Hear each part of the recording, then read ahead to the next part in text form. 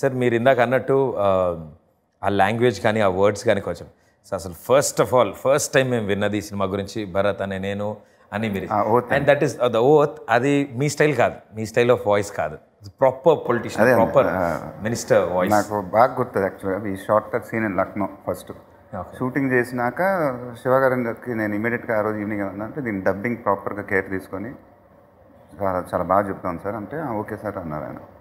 అని climax shooting జరుగుతుంది జనవరిలో. So Jan 26th I think our media team came up with the idea of saying releasing the first oath.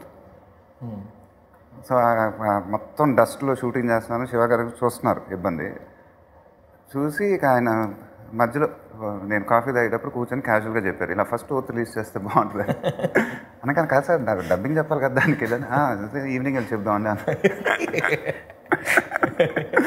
So ఆ రోజు evening వెళ్ళి ఒక 10 నిమిషాలు అయిపోద్ది అన్నారు ఆయన. I took me 1.5 hours to 2 hours అనమాట. ఎందుకంటే అది ప్రాపర్గా ప్రొనౌన్స్ చేయాలి, ప్రాపర్గా చెప్పాలి. అది ఒక చాలా it's an honour the oath అనేది. చాలా great leaders Dev said those words.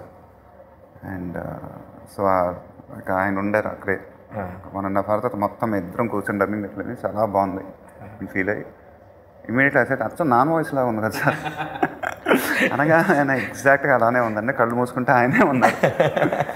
ఎక్కడో నిజంగా చాలా ఆనందం వేసింది.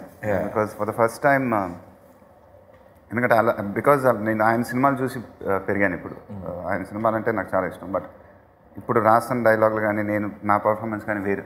సో ఎప్పుడైతే అలా డైలాగ్స్ వచ్చినాయో I think automatically it sounded like and I felt very happy.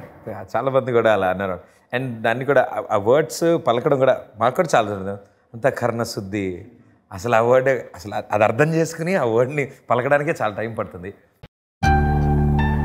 నేడే చూడండి మీ అభిమాన యూట్యూబ్ ఛానల్ జల్సారాయిల్లో రంగస్థలం కాలేజీలో చిట్టిబాబు బీటెక్.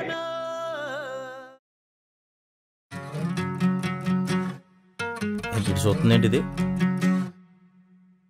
అయ్యి బాబు రెప్పలు లేపేస్తుందేంటి? ఓడి అమ్మ 2 రెప్పలు లేపేసింది. మనకు రాదేటి?